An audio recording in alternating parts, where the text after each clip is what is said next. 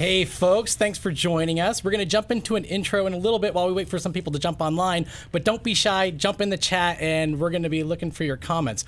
But I wanted to start it off, we were chatting earlier, Jim, we talked about like the NASA and Silicon Valley podcast. Yeah. Jim has his own podcast, so there's a plug for that, called Gravity Assist. Right. And the thing that I get a kick out of it is at the end of the show, you always talk to the people of like, what was your gravity assist to landing at NASA or working on space? So yeah, absolutely. So I'm going to pivot the question to you. All right. What was your gravity assist? How did you end up at NASA? Well, you know, I was always good in math and science, and I actually watched all the Star Treks from the very beginning. You know, this is with William Shatner and Leonard Nimoy, nice. and really enjoyed that. But I ended up working in an observatory. I ended up having a 12-inch Alvin Clark refractor at my beck and call. I was able to build the instruments on the back end of it. Now I started doing a lot of astrophotography and then developing my own film. Nice. You know, and you know, the high school chemistry teacher was just, you know, opened the doors. I had the keys to the school. Okay, you know, I was trusted. Here's the keys to the school. Go down and observe whatever you wanted to, you know, etc. And then, you know, some of the stuff I actually got published in Sky and Telescope. So when I left high school as a senior, and I knew exactly what I wanted to do. I was going to be an optical astronomer. Okay. And then I went to University of Iowa.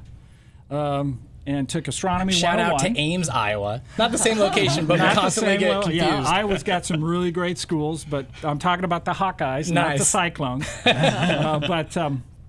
So I had Astronomy 101 from James Van Allen, and the place was packed. You know, like 400 or 500 people crammed in there. And at the end of that, I got an A. You know, and there was a certain number of people got an A. And then second semester, he didn't teach it, but he went on to other things. And I picked another course called Readings in Astronomy. And it was taught by staff.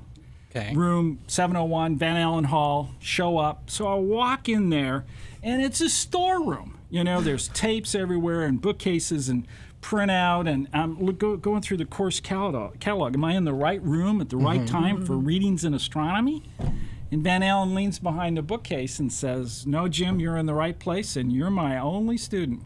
And that was my second gravity assist. And what I did was I used the observations I did with the Alvin Clark refractor. I took a picture of the sun every day for like 6 months, and I did sunspot rotation. I made measurements of the sunspots. I wrote a scientific paper. He was the reviewer. And I understood at the end of that what research was all about, and I was hooked. And so at that time, I was like on their 54th experiment on their satellite. And so for me, doing astronomy, I could do it from spacecraft. And it was just a normal evolution to just get involved in that. Well, and Jim, also the Van Allen that you mentioned is a lot of people probably don't know who he is and what's named after him too. So well, he is our really first true space scientist. He developed an instrument that went on Explorer 1, and that was launched on the 31st of January. 60 years ago. You know, we're coming up to the 60th anniversary. So 1958. And, you know, spacecraft goes up and enters these high radiation environments, and they figure out what it is. And by May of that year, he announces the discovery of the Van Allen radiation belts. Oh, wow. Yeah. Heard of those. Yeah. Well, so I'll pivot on. Cool. I'll pivot over. Very cool. If you're just joining us, you're watching or listening to it's either the 76th episode of the NASA and Silicon Valley podcast or our first ever episode of NASA and Silicon Valley Live. So for folks, if you didn't know, this is a conversational podcast to meet with the various researchers, scientists, engineers, and overall cool people throughout NASA and here at NASA's Ames Research Center in Silicon Valley. So if you're a fan of the audio podcast, obviously we're doing something a little bit different. We're doing it for the first time live on video and on Twitch TV. But first and foremost, a shout out to the live audience who is watching us and on the chat. I see a lot of shout outs coming through. We're going to start things off by chatting with folks. We're going to talk about the moon. We have some cool things to show you guys of like actually at least virtually online visiting different locations on the moon. I'm your host, Matthew Buffington, and if you notice me looking at my laptop, it's because I'm looking at the chat room as much as possible. And so when I'm looking over here trying to find questions, my co-host, Abby Tabor, is going to be moving things along. Yes, exactly. So maybe right now I could introduce our guests to the audience. So we have here all the way from NASA headquarters, Dr. Jim Green, who's the director for planetary sciences.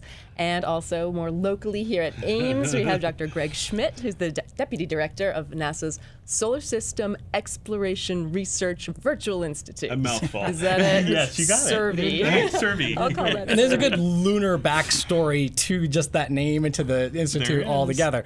But before we get into the good stuff and we start talking about the moon, a little bit of housekeeping for the old audio and the new Twitch audience. This is basically a new format we're trying out. We've never done this before. We're figuring this out as we go.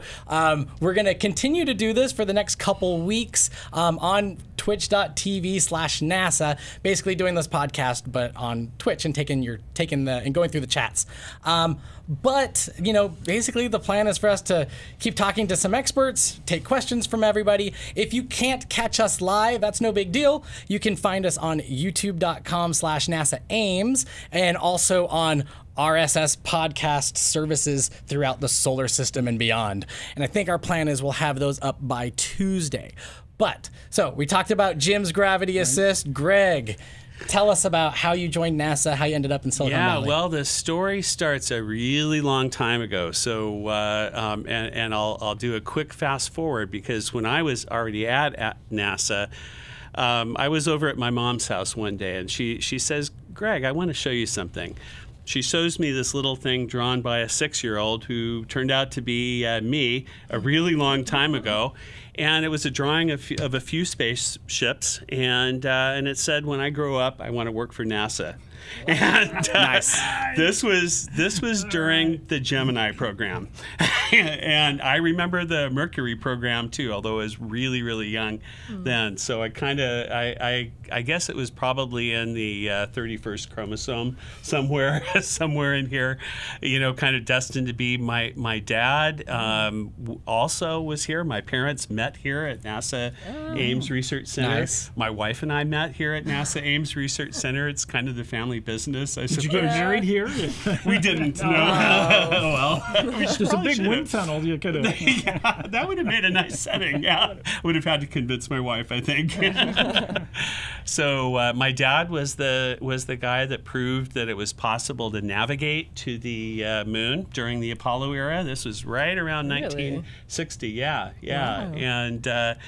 And so fast forward a little bit to my teen years, you know, like Jim, I was good in science and math and whatnot. I built my own observatory. We have a family ranch about an hour and a half from here, and I built an observatory, ground my own mirror and everything, and used that for a few years. And so, and then when I was out of graduate school, I just was talking with someone who happened to work here, and she said, "Oh, you need to come by and meet some people." And that was 33 and a half years ago. Oh, wow.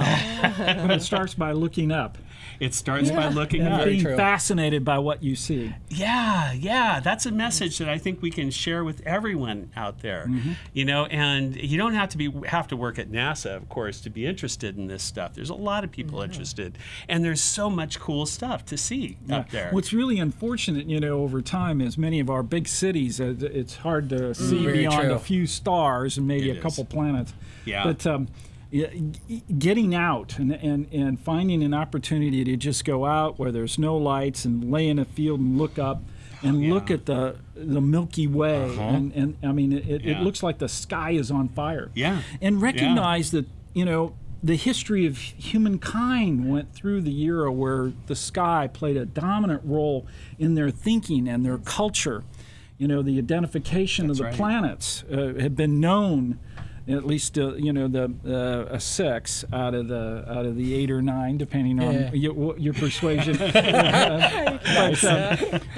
You know, and that's such a fascinating part of our life here on Earth. The sky is included. Yeah. And now we have an opportunity to go out and visit those objects that we see. You know, like the moon. It's so cool, and the very word planet comes from the Greek planetus, which means wanderers. That's right. And so, and these were stars that didn't behave like the rest of the stars. They, you know, they actually moved with respect to the background, and the ancients didn't know why that was. And it wasn't until relatively modern times, just a few hundred years ago, that people finally figured that out. That's right. Yeah, and not until our generations here that we actually have been able to send probes to them through Jim's program at NASA headquarters. Yeah, so in time, you know, there's been just a number of revolutions in the way we think. And Copernicus, as an example, was the one that really proposed that all these planets moved around the sun. And then, of course, Tycho Brahe observing the planets in really precise ways and giving that data to a mathematician, Johann Kepler. Yes. And totally. Kepler then really figured out, you know, what was happening. In fact, he did it with Mars, and he was able to do it because Mars's orbit has a nice little eccentricity about it. And it was hard to fit that. And that forced him into a mathematical construct called an ellipse. And then things just, once that data was ordered in that way, things just fell right into place and created the laws, Kepler's laws, and we use those today. And we're starting that next set of revolution, and that is using those equations, building on the past, getting out into the solar system by those equations. Yeah. Awesome. Well, giving a slight shout out over to the Twitch chat, there was, let me look at this, Droptimus Prime said, no, don't look at the Twitch chat for the love of God. And then another person, was it Snid Ramon? It says, good luck going through the chat to find real questions. So we're going to try our best. Don't be shy with the feedback. We're trying to figure out how this whole thing works. But it doesn't matter. We'll give real answers. Exactly. We will. Pivot on over to the moon. We called this "We're Going Back to the Moon." Right. In a lot of ways, we never really left. Correct. But it is about putting astronauts on the moon. But you guys have just wrapped the Lunar Science and Landing Sites workshop. Right. Yeah. So why don't you guys talk a little bit about what was that workshop? What did you guys do? And it just wrapped up like 2 hours ago. Yeah, I did. So tell us a little bit about that. It was just a really, I think, a seminal event in terms of what will happen next in the exploration of the moon. You know, as you point out, Matt, you know, we've been to the moon the whole space era. Right now, for instance, we have an orbiting satellite. It's called the Lunar Reconnaissance Orbiter.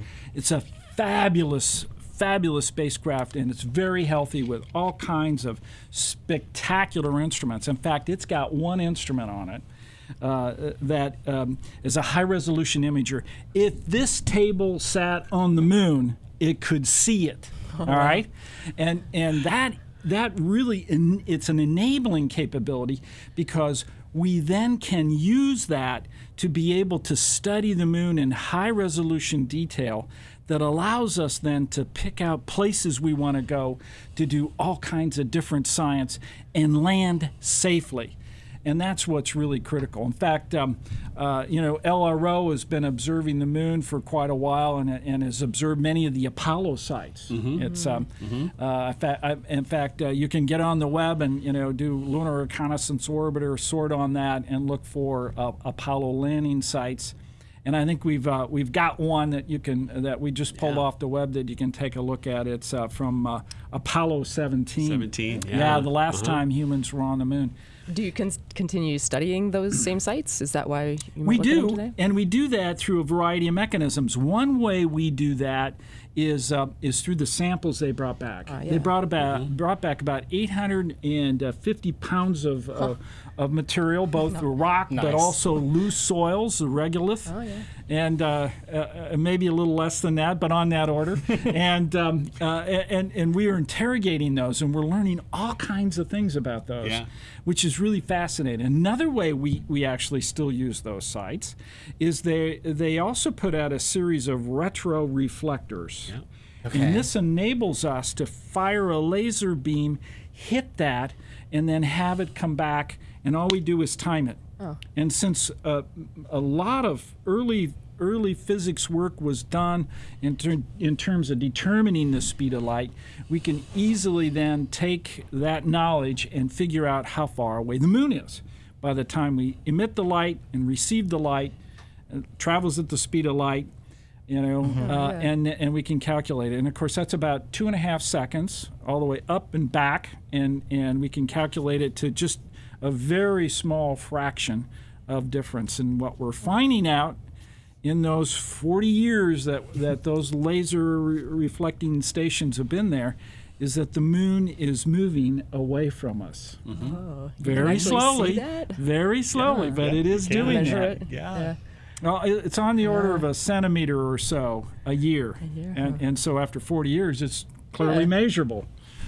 And this is during the course of the whole workshop? You guys are all just like hanging out talking about this? Or I guess, how did that We're talking even about, come? yeah. Say, Greg, how did it all come together? I mean, I know like you had a lot to do with like formulating it together, pulling it. You know. Absolutely. And boy, I work with just the best team in the world, I think. And one of them being this gentleman back here. I don't know if we can get a camera on him or not, but Dave has our cloud cam. We'll show up. You see, Clive is waving. Clive Neal from Notre Dame University. He and I co-chaired this wonderful thing. We had people from all over the world. We had quite a significant Japanese contingent. They have a big interest in the moon. We had some Europeans. We had people from everywhere. Jack Schmidt, who was who along with Gene Cernan were the two last people to walk on the moon. Jack was here. He is still he's in his 80s. Remarkable man. He is sharp. Unbelievable. Oh my gosh. Also, former senator, right? Former senator. Yes. Yep. He was there when the latest pivot to the moon was announced by the White House. One of the really significant things that's going on right now is lunar commerce. There's a brand new industry. They haven't yet launched, but they've been working on this for a few years, a number of the companies. And what they want to do is deliver stuff to the moon. They want to do that for NASA, of course, and for other space agencies, but they want to start a whole industry up there.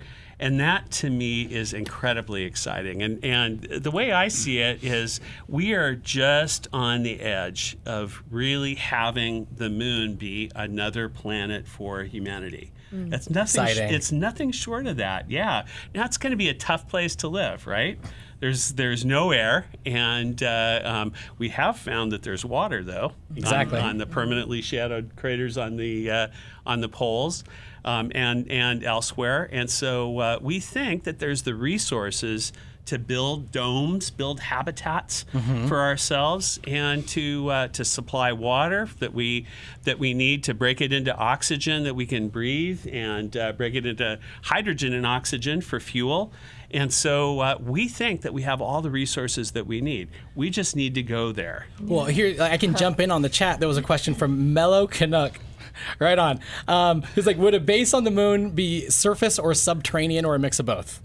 Oh, that's a super good question. So I don't know if, I could take it first if you want or whatever. This is what, not every place on the moon is created equal. That's right. We're finding, because this was all about what are the important sites to go to, we were covering all sorts of fascinating locations. Now, one type of formation on the moon, we call it a pit, But in reality, it's probably a collapse of either a chamber that was a bubble of air at one time where the ceiling has collapsed after the volcanic material cooled, or actually a lava tube for which the ceiling is collapsed.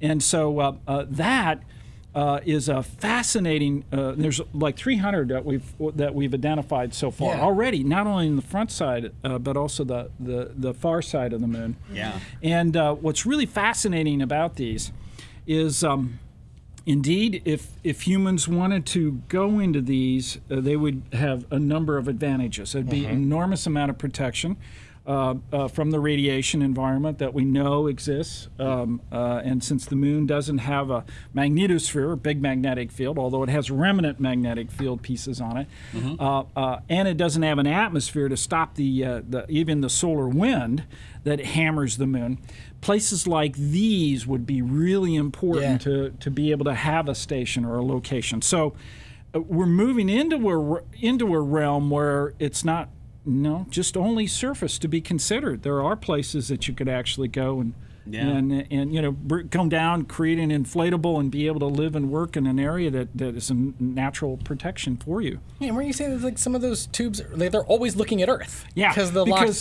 the moon is we might have been locked. talking about this during lunch, so I remembered. Fill us in. You did. So the moon is tidally locked. Actually, we have a view of one of these, which is really great. If we could bring it up. All right, there we go. Look at that. All right. So that, when you look at it, you may think it's a crater, but if you really study it, you can determine it's so much different than what a crater really looks like. And so you have a sun angle, and that sun is shining on one part of it, and then and so you see the shadow in there, and then you see very sharp edges, and so indeed that's a fabulous pit, we call it. A skylight is another term that we use. I've heard that. But because the moon is tidally locked on the near side, that means that we only see one face of it, right? Correct. Is that it? Tidally locked means 1 day on the moon is one orbit also, and that is because when the moon was formed early on, it was actually formed very close to the Earth, and as we know, and we just talked about, it's continually moving away. But billions of years ago, one orbit around the Earth was maybe 5 or 6 hours long. Right now, it's 28 days long, and so that tidal locking, it means that one side faces the moon, and that's really caused all kinds of different structures on the moon. There's major differences between that near side than the front side. But in this particular case, with these skylights, there are some that you can get into and then constantly look up and see the Earth. Those would be prime locations for human exploration. I kind of want to know more about that, though. Why did the lava tubes all go in one direction? Why? Well, one of the things that I wanted to say, and then we can address that question. So it's the Earth is a really nice place to live. We have this really thick atmosphere that shields us from all sorts of harsh radiation from the sun. There's things called coronal mass ejections, where you have these giant explosions on the sun that send streams of high energy particles our way. And the Earth protects us from that. Our magnetic field protects us from that. Our atmosphere protects us from that. On the moon, you don't have that. Now, Jim mentioned that there's small magnetic field areas. We took a look at those at this workshop. And so you have to do something else to protect you, And so this putting a habitat exactly. There. You don't need to get a moon bulldozer and get all the way down in. That's right. And so that's something that we're looking at pretty seriously. But it has some challenges. I'm sorry. Well, simplify getting there, living there maybe quite a bit if we don't have to construct habitats. Correct, but it has another challenge. Yeah, what's that? Some of these drops down to the surface might be 100 meters. And so now and we don't have a ramp. We can't just drive down into it. We haven't found one yet that really. There might be some hints of a couple that have that feature associated with them, but so many of them are just the collapse of the roof. And so then you have to be able to get down to them. Now, scientifically, these are incredibly exciting. And they are because you see the stratigraphy. You know, as you can go down the sides, you can see the layers that we can't get into from surface missions, you know. And those layers are, you know, that's the geological book of the moon. Yeah. You know, how old they are and what are they made of and how have they evolved on an airless body, you know, over 4 billion years. And then when you get down into the bottom part of that, we don't know what the cave structure or cavern structure or lava tube structure really looks like. We don't know how far it goes or where it goes, but it's a different environment because it's been sheltered all this time. Yeah. We don't know what we're going to find in there. Isn't that exciting? Yeah. Well, folks, we have Robert Gamma, one of the swim. Wonderful. Yeah, let's take a look at that. So another site, another one of the sites that are really exciting that could be considered for human exploration are locations on the moon where the remnant magnetic field, that means the field, the magnetosphere of the moon, which it must have had early on in its life, has gone away. You know, the core is now solid. It's probably not liquid. It's not circulating to generate a magnetic field. And so the rocks that were molten at the time, as they solidify, they take that field. They take ownership of that field. And then the background field goes away. And here's an area, these are called swirls. And this is really huge. Swirls. I mean, these are, you know, the central feature off to the left, that's probably, you know, 150 kilometers in size. And then you have what looks like a snaky feature off to the right. That's also trapped magnetic field material. And we now know, based on our knowledge of our Earth's magnetosphere, how the magnetic field of our Earth has protected us over time. And so we want to be able to drive into these areas. We want to be able to see how that magnetic field interacts with the solar wind, what happens when coronal mass ejections hammer the moon and hits a swirl like that, and how we could be protected because of that field. Now, that field has to be intense for us to be able to make a measurement of it. Right. We can measure it from orbit. Well, geez, that's fantastic. So as you can see that the discoloration on the surface, as you see the light and dark areas, this whole area is just flat. And the difference is how the regolith is organized or how it has been exposed to the solar wind and changes in it over time.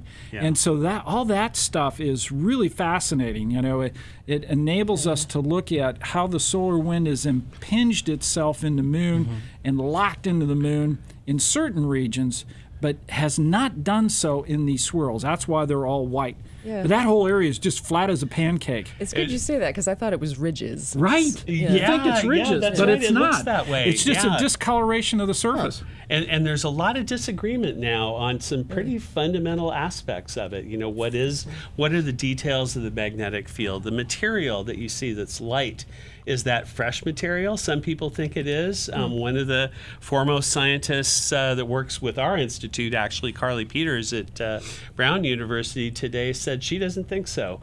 And quite honestly, I love it when science is like that, when there's a lot of disagreement, because that means that we're going to find new things. And that means that we need to send a mission there to find it. Well, and it won't be just any old mission. It's got to be, you know, something that can translate across that and make measurements.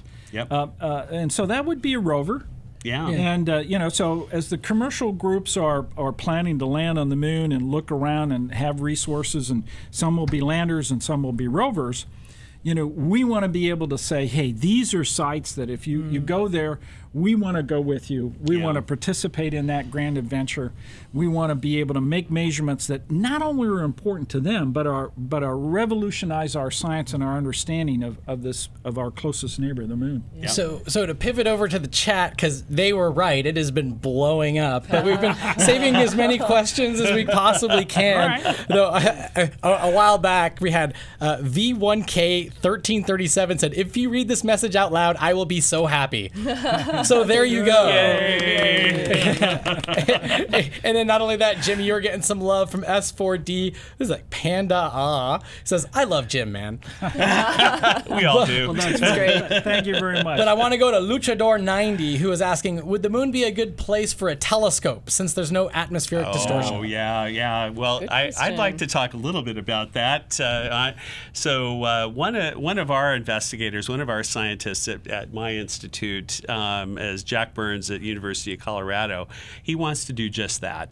But the kind of telescope that he wants to put up there is a little bit different than what most people might be thinking of. He wants to put a series of dipole radio antennas, and so you might think, well, why the heck do you want to do that? Why don't you just do that here?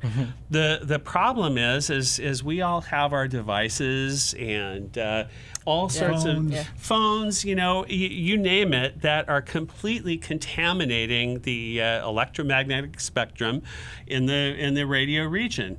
And it turns out that the far side of the moon, since it's always opposed to Earth, is one of the most radio quiet areas in the solar system, the quietest in the inner solar system. Wow. And so the thing is, okay, then you think, well, why? What's so interesting about this frequency range?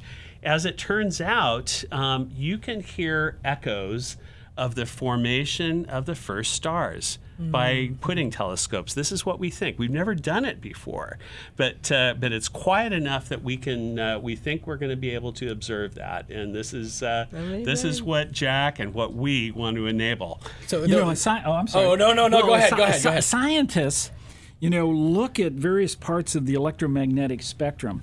And from that, we make all kinds of new and neat discoveries and look at the universe in new ways. And our atmospheres prevented us from doing a lot of that. And that's why our spacecraft are so valuable. That puts our eyes above the atmosphere, which then prevents these wavelengths from making it to the ground. In the radio area, is just like any other part of the electromagnetic spectrum. If there's a region we haven't been able to look at and explore, that's the new frontier. Nice. Yep. Wow. And in the 20 megahertz to a couple hundred megahertz range, even though those radio waves do make it down to the ground because of the radio interference that we have today, we have to go someplace else. And the far side of the moon is a great opportunity to be able to put something there and explore a brand new region of the electromagnetic spectrum. So we had a question a while back, and then somebody, this is VT Whiplash, asked, how bad is the latency from the moon to the Earth? But then there was another question that scrolled through too quickly. I did not see the name on it. But they were like, if you did a Twitch stream from the moon to the Earth, how bad would that latency be? So round trip time is about 3 seconds or so. Okay. It's not that bad. Yeah. Could be worse. So when President Nixon talked with Neil Armstrong and Buzz Aldrin, that's when he said hello, it took second and a half or thereabouts, a little bit less to get there. Then even if they responded right away, right back, it would take another second and a half to get back. And so round trip, it's at 3 seconds. Yeah. Okay, so a Twitch stream from the moon sounds entirely doable. Yeah. But controlling a robot or something like that, maybe not so much. Yeah, is that a big challenge? Yeah, it is a big challenge. We actually, at my institute, a few years back, we had hosted a Centennial Challenge where it was called the Lunar Regolith Excavation Challenge, and we got 8 tons of regolith simulant. We call in what we fondly call the dirt box. Nice. And various teams, most of them college teams, got to make robots, and cool. the operators couldn't be right there with the robots. They had to be in another room. And what they did is they actually put that same latency in, that 3-second round trip latency. Yeah. And so they had to develop systems that would take care of that. But you know what? They figured it out. In fact, they're still using that bed, and so that's a shout out for people if they go to like facebook.com/NASA Ames. We did a Facebook Live a while back where they're using this now for experiments of like the light, of how like the whites are super bright and the darks are super dark, and how that means for autonomy and rovers. And so if anybody wants to go dig through, well, it was like a couple months ago, people can go through and get a first-hand, or second-hand. They can see people talking about it. No, that was awesome. That was well, a really it was, interesting you know, story. we were interested in that because the lighting is like polar lighting. Yeah. And the poles are super interesting in terms of the moon. That's one of the places we really want to go because of the resources that are there. You know, we talked about water a little bit earlier. It's not, you're not going to find it on the equator where every day it would just evaporate. There are these regions called permanently shadowed regions on the moon that haven't seen sunlight for 1 billion years. And so now how water got there, you know, there's a lot of debate about that. There's probably multiple processes, perhaps comets landing, things like that. But nonetheless, Of course, they didn't go like this. They really impacted. That's right. That's right. It Busted apart. That's a good point, Jim. It wasn't a soft landing. Yeah, it wasn't a soft landing. And then that material, if it wasn't in the polar in the beginning, actually migrates. That's because it's a cold area, very cold area. It's called a cold trap. Yeah. And so indeed that sort of attracts that stuff. It does. What is it that after the migrates? impact. It does. What migrates? The water. The water does? Water. Yeah. The water will migrate. That's right. It evaporates, and you know, and then it goes down when it's cold, and so once it goes down in one of these permanently shadowed regions, that's where it stays for 1 billion years. Right. Yeah. That's incredible. And so, well, we showed up on the screen what Brian is working on. We can go to the cloud cam, and so, folks, I can introduce Brian Day, the guy. Oh, we'll go to the cloud cam, the other one. Here we go. No, not that one. There he is. Hey, the best beard in Silicon Valley. And for folks, if you want more on Brian Day, we had a podcast that we did with him a couple months back, and so you can look at that. But he's been working, showing a program called Moon Trek. You can literally type into Google or the search engine of your choice, Moon Trek, NASA, and you'll find exactly what Brian's looking at. But great, you just want to talk a little bit about what Moon Trek is, how that came about, and then you wanted to show us some stuff, some of the landing sites. Sure. Indeed, many years ago, as we were contemplating leaving low Earth orbit, moving out into the solar system, and the moon was a potential target, of course, and we're still hanging on to that idea as we move out. We realized that our data sets, and we've been launching spacecraft and orbiting the moon, and even some of the old lunar mapping missions that the Apollo era used. That data is becoming now more available to us because we're digitizing it and putting it into these kind of frameworks. We decided we needed to be able to bring this data together, co-register it, such that it's all connected to the right coordinate system, and then allow us to peer at the moon in different wavelengths and in different temperatures, and really in different altitudes. You can see the variation in heights.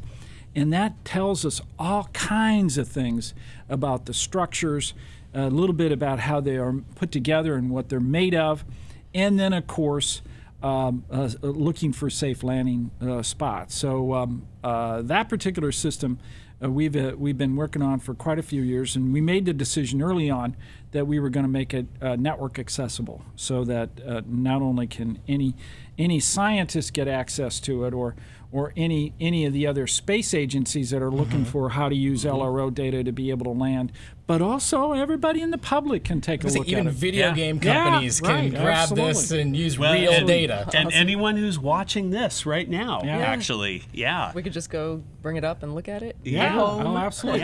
Yeah. Well, we did see that flashed up was a fabulous cratered system in the southern hemisphere, and you can tell by now this is a different view, but let's go to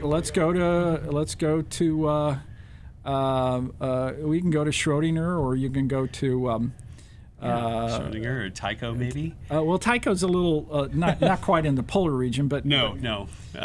No, of course not. Oh, you want to? Of course not. Who wants to go to Tycho? Tycho, Gosh.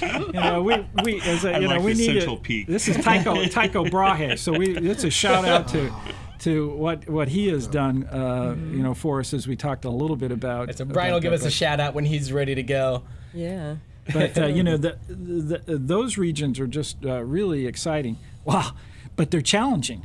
Not only they are on the moon, but it's dark there, and so if we've got a spacecraft that moves in there that wants to make measurements, we're going to have to either bring our own light, or it's going to have to feel its way along. That's right. That's right. And having mechanical components work in the cold like that is not so easy too, because we're talking really, really cold here. Yeah, right. Yeah. It's as I said, that becomes a cold trap. It's the temperature is very low because it doesn't get heated. Because of the sun angle as such. And so consequently, that we expect accumulation of ices.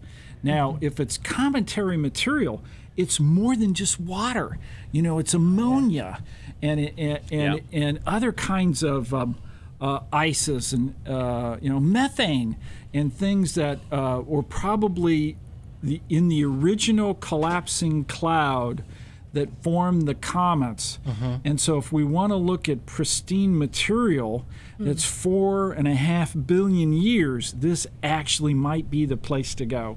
So while Brian's pulling that up, we'll grab on the chat. We have No Way Get Real.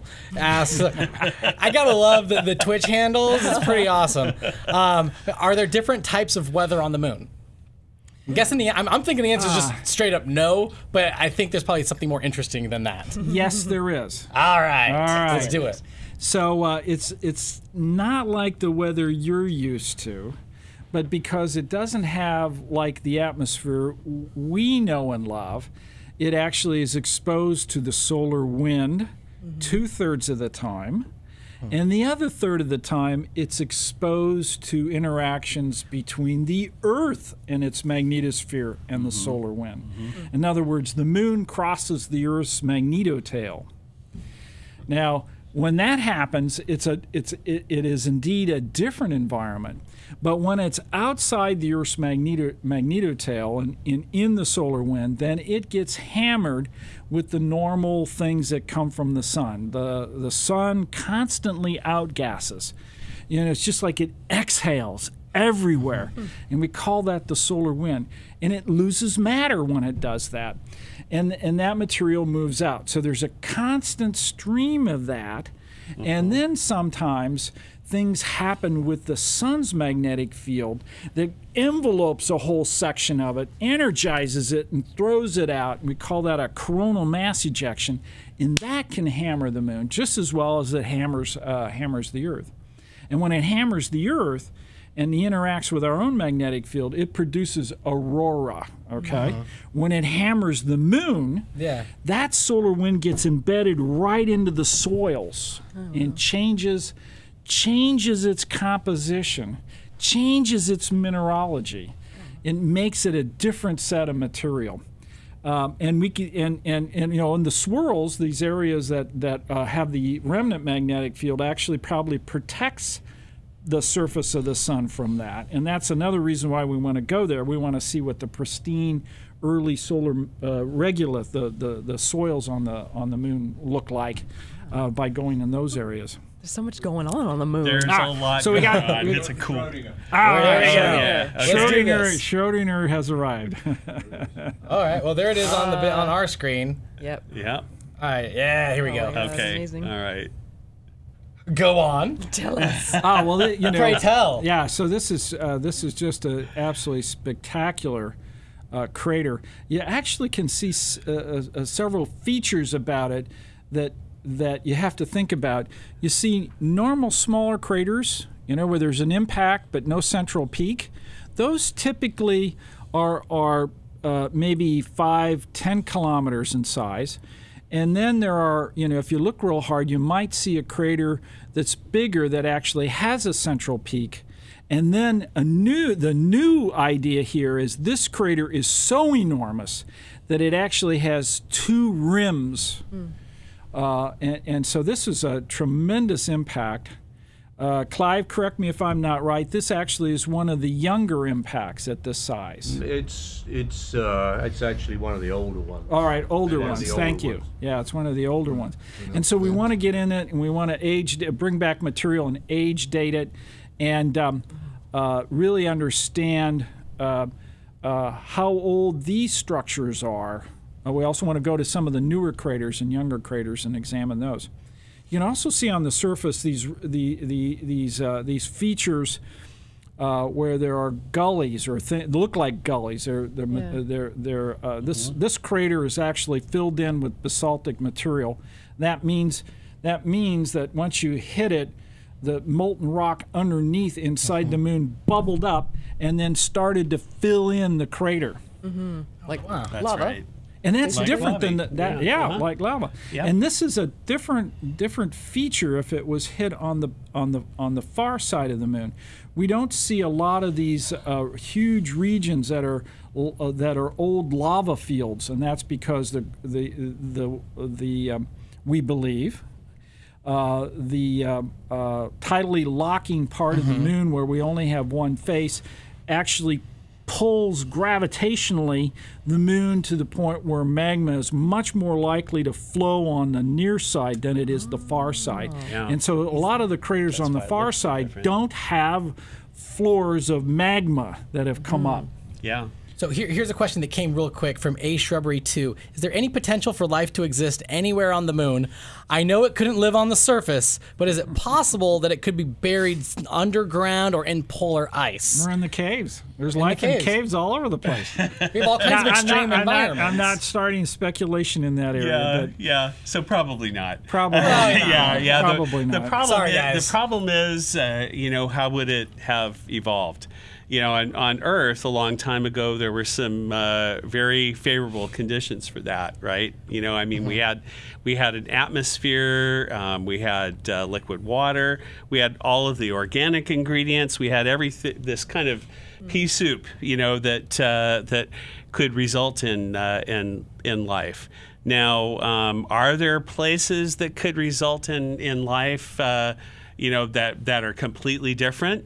Some have speculated that maybe life could exist in the lakes of Titan, for instance. I'm not one of those believers myself necessarily, but I suppose it's possible. Yeah, there's better places in the solar system than there Yes, are. there's more interesting places. When the moon formed early, it also had a lot of organic material, had to, on its surface, and that organic material was also brought to it by other impacts.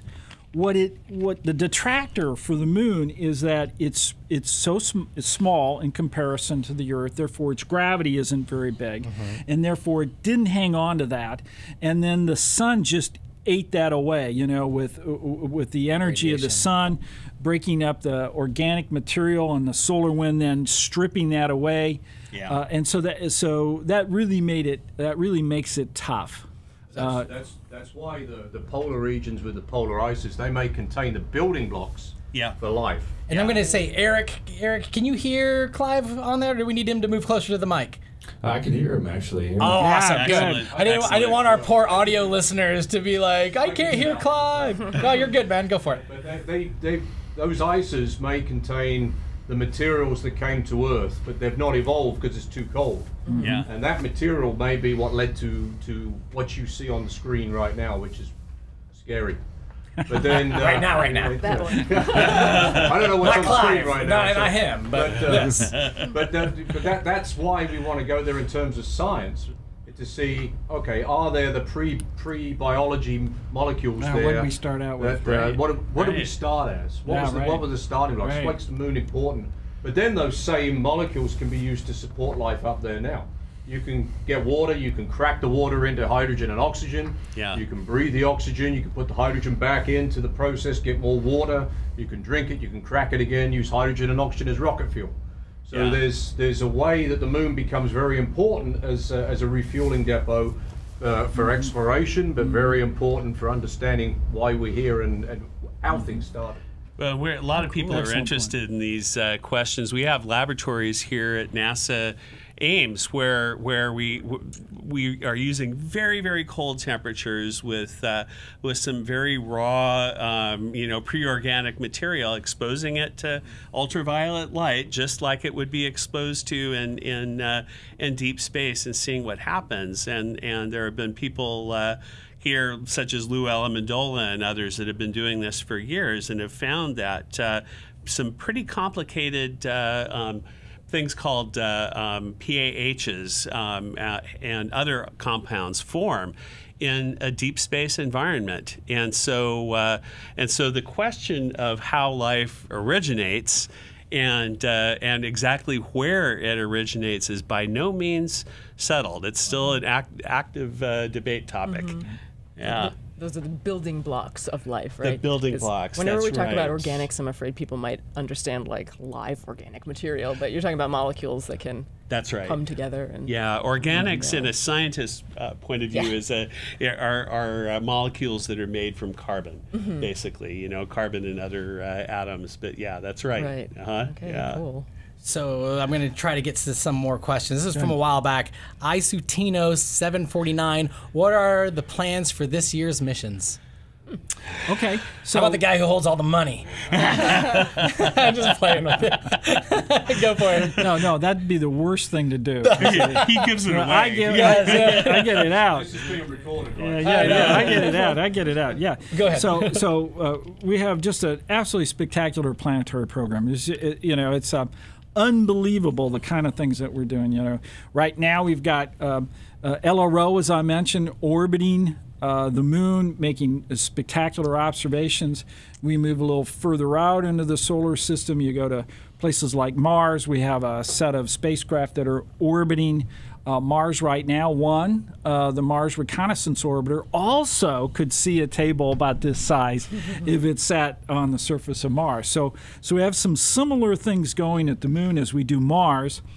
And then, of course, on Mars, we have 2 active rovers. One's called Opportunity, and the other is called Curiosity.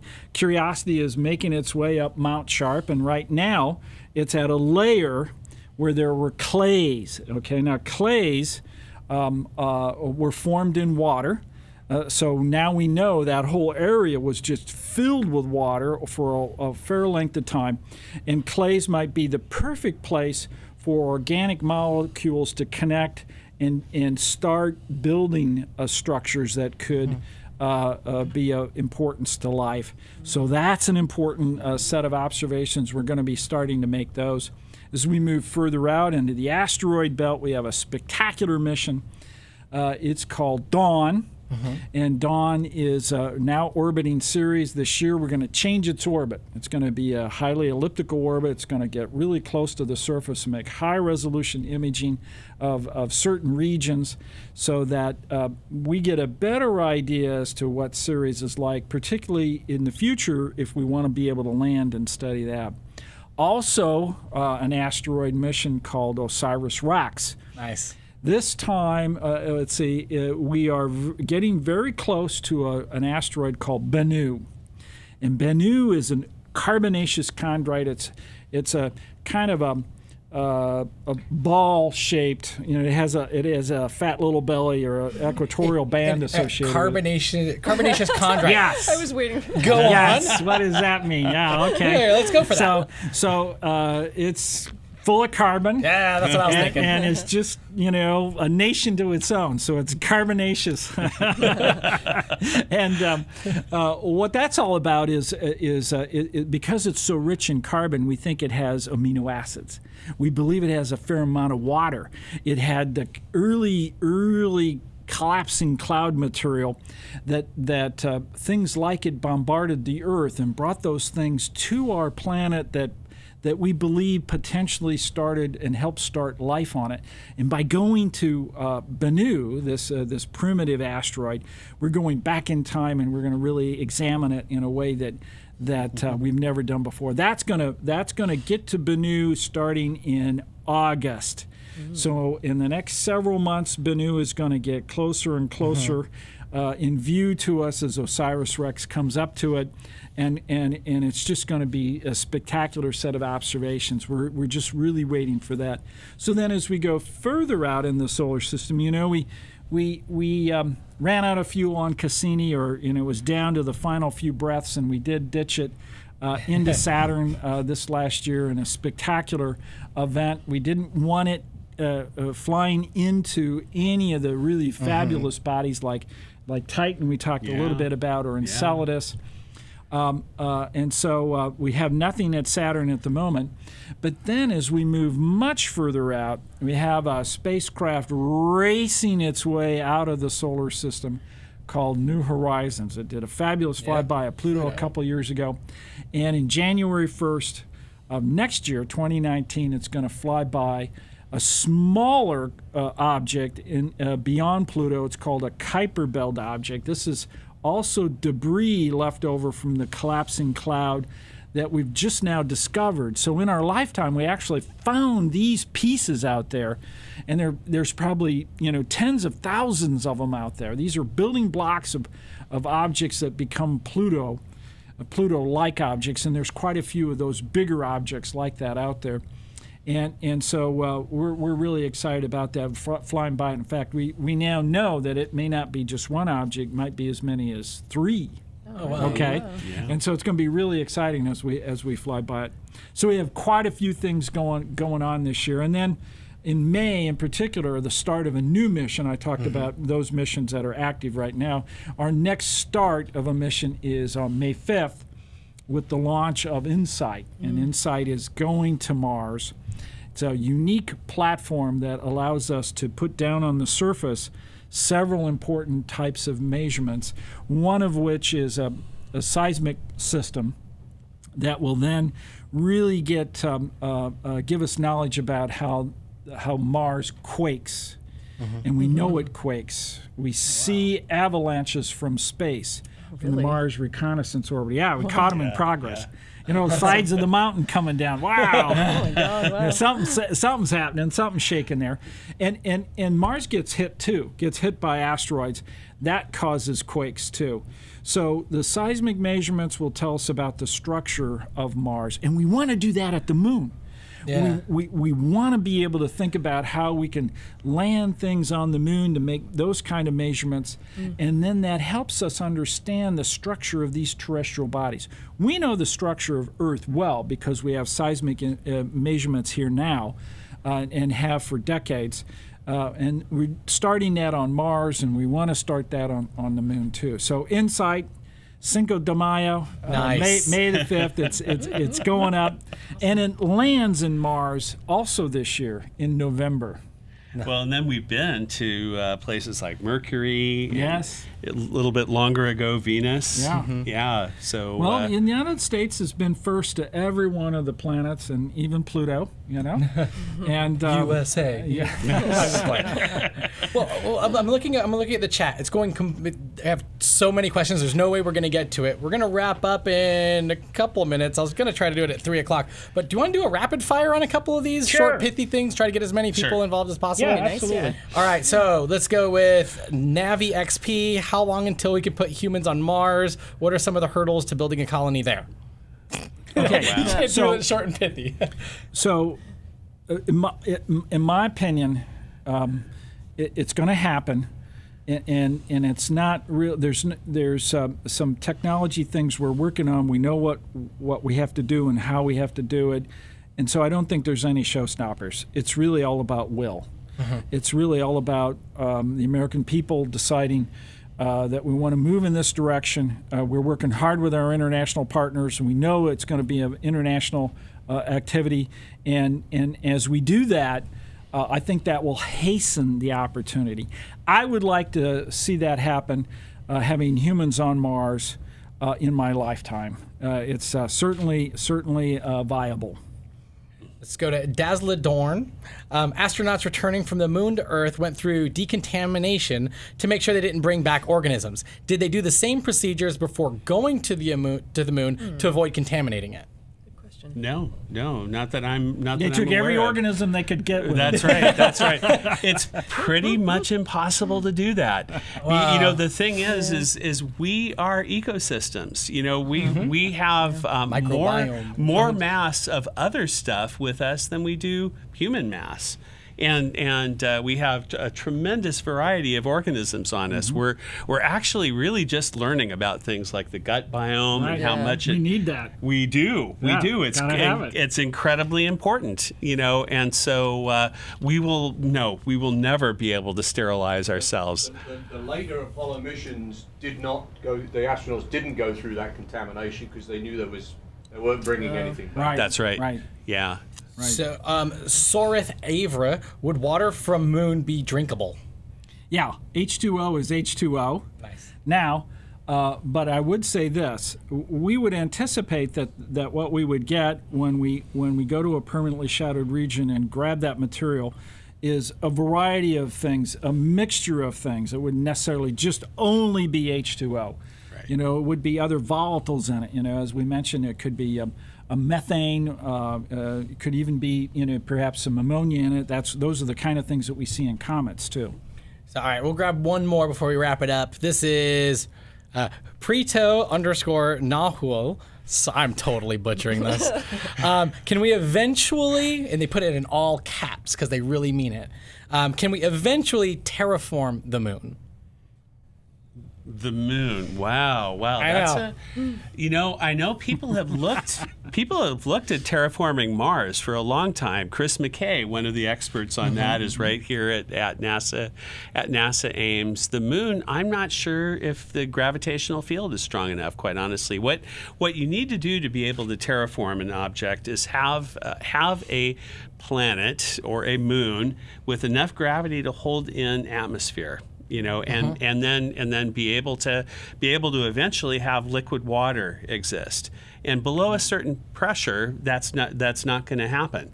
And so, could you do it by impacting enough comets? I don't know. Someone's probably done the calculations. I don't know what they are. Cool. So, as we get ready to wrap up, a couple of plugs. We have Gravity Assist. I'll have to give the shout out. It was Sarah Noble, who you had on the Moon episode, which is already up online. People can go ahead and listen to that. Which one do you have coming up? Is it going out today? Every Wednesday we put out one, and I think this week we did Linda Spilker on Saturn. So that's been posted. We got a couple more to go in this season. After that, I'm going to talk to Amy Simon. Nice. Who's I know I know who a they cheat are. sheet over here, and he's like, I got it. Yeah. And she's going to talk about Uranus and Neptune. Those are really huge planets, and we think of them as gas planets, gas giants, but they're very different than Saturn and Jupiter. So that's been really intriguing, and she's been studying those her whole scientific career. And then we'll end with this season with Alan Stern. We're going to talk about Pluto, which is probably one of the most exciting places in the solar system. I think when we flew by it, I just was absolutely shocked. What a surprise! Oh yeah! Everyone. Oh man! Yeah. I mean that body is much smaller than the moon. Yeah. But it has an atmosphere. Now, we just got done talking about no atmosphere on the moon, nor will it ever have it. Yeah. And Pluto's got it. Yeah. How'd that happen? Geologically active, and too. It's geologically active. It's got these nitrogen,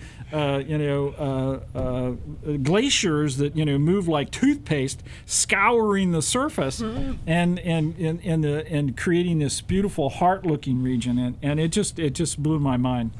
Excellent. Well, so as I was saying, I always talk about when we talk about Gravity Assist, is this is the NASA in Silicon Valley podcast. Well, technically this is NASA in Silicon Valley Live, but we're a podcast. We're not the only NASA podcast. Gravity Assist, Houston, we have a podcast, is one that's out of Johnson Space Center that we work a lot with them.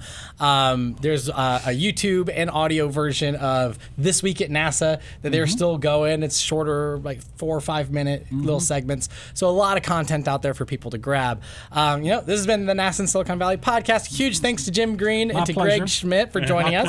Thank you. And I'd be remiss we have Eric is in our audio studio. We have him on the voice of God. god, over there. And if we go to the cloud cam, over on the far left, we have Jesse and Dave. And you can't see Dominique is sitting over there. Oh, yeah. Right. Clive and Brian sitting there. So huge thanks, guys. This has been way fun.